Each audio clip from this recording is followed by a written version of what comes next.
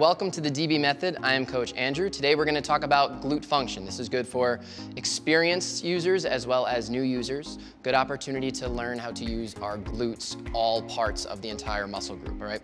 One of the good functions of the glutes is that it helps stabilize our knee as well as supports our back, all right, and proper spinal function.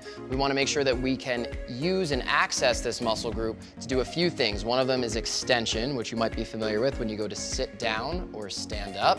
One of them would be abduction, another, all right, that might be used in your home. You have a child running at you and you need to move your leg out wide. That would be an example of abduction. So taking your hip bones and driving them outward and inward.